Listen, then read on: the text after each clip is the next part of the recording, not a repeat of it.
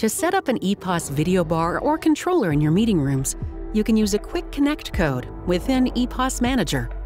After logging into your account, select Provision from the menu within EPOS Manager. Then, fill in the name of the Quick Connect code and select the models for which the code should be used. Select the communication app, such as Microsoft Teams or other certified applications. Lastly, select your language and time zone. To enhance the security of your Quick Connect code, you can choose to also enter the expiry date and the number of allowed devices. Click on the Create button at the bottom of the form to create your Quick Connect code. Use the camera on the EPOS video bar and scan the QR code to start provision. Manually input the code to set up your EPOS control device. The devices will automatically finish the provisioning process and are ready to be used in meeting rooms.